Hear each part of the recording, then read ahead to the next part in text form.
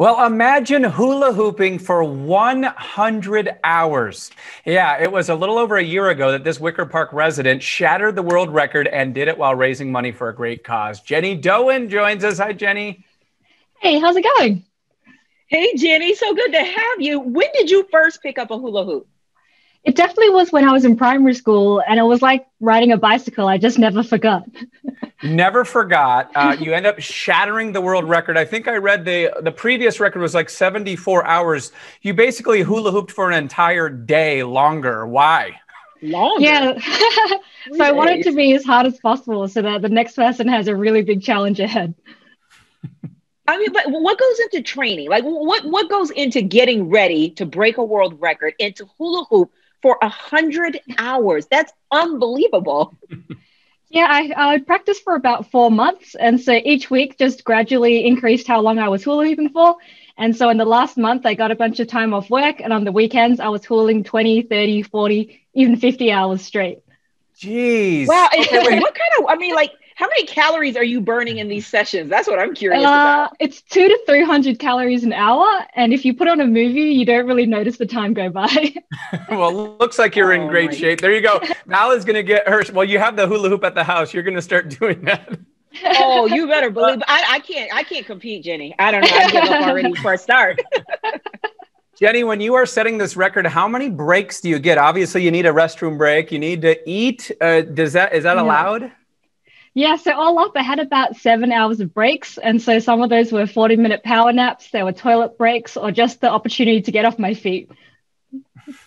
Man, and even when you let's say you've been hula hooping all this time, right? You take one of those breaks. Do your legs feel like jello or something? Like when you just attempt to just walk to the restroom? Yeah, I have people clear the way for me. And I had these compression boots, which squeezed all of the lactic acid out of my legs. So it was pretty scientific from that side. Wow. Now, Jenny, what do you do for a living? How did you get 5 days off to be able to set this record? Yeah, I work as an analyst at Uber Freight, and I have a reputation of being a little bit out there and a little bit crazy. So it wasn't really that out of the ordinary for me to start doing something so insane. Okay, Jenny, be honest. What was the hardest thing about doing the hula hooping for 100 hours? It was definitely the sleep deprivation. After a few hours, you get a little bit sleepy, a little bit tired, but then you just have to keep going. And so I had a really good support crew, a lot of TV. I had my Twitch stream going with people all around the world checking in and saying hello. So that really kept me awake. Yeah, and I know that you were raising money for a great cause too. Tell us about that.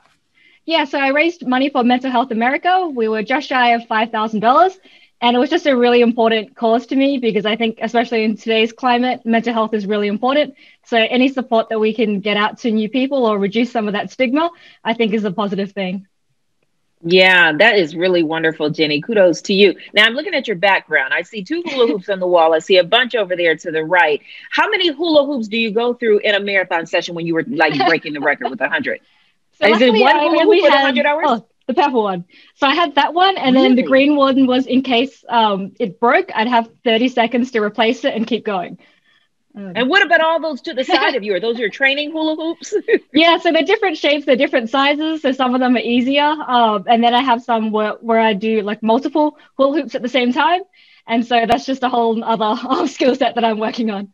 And now, Jenny, are you happy with the 100 hours or are you going to try to break your own record? Well, on Instagram, I've heard of some rumblings of a German competitor who wants to go for it. So if that were the case and I had to defend my title, I would definitely take it out and go for round 2. Is he crazy? Does he really think he can take you on? Doesn't he know you're from Chicago? He can't bring the noise like that. Definitely not going to make it easy for them. All right, Jenny. So are you going to teach us? Can you teach Val and me how to do this? Of course, anybody can learn. So let's have a crack. All right. I'm going to get out of my living room and into my other living room. Right. All right. Okay. Here we go. Alrighty, so there's 2 tricks that I learned that I haven't read anywhere else in hula hooping guides. So first, picture what it looks like when you're twirling keys on your finger. Think of that motion, and then that's what you want to do with your hips. So it's not a circle, it's more like an oval, and it's more side to side. And then the second thing, if you're left-handed, you want to go clockwise. And if you're right-handed, you want to go anti-clockwise. Okay. Okay. All Oh, right. okay. So I'm. All right. So if you grab your hoop, Okay, is it time? yep.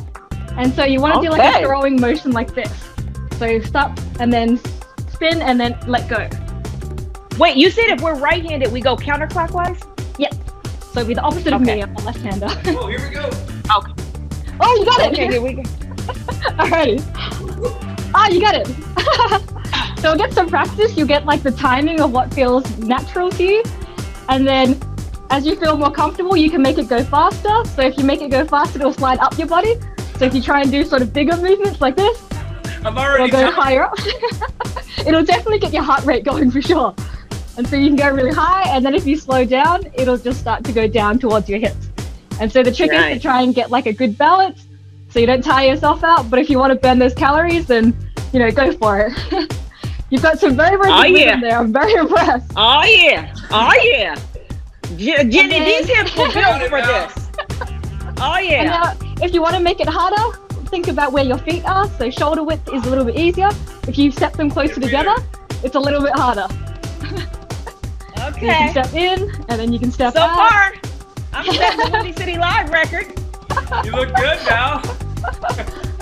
You're doing very well. I'm very impressed. You got it. You got the rhythm. And then Oh, you yeah. can switch on some TV, watch anything you like, and the time will fly by. Ryan, I think you should read the tag because I'm not going to stop. I think you got it. Jenny Yeah, Doan, read the thank tag, you Ryan. so much. We appreciate worries. it. That is a workout right there. We'll be right back with more Windy City Live. All right, see ya.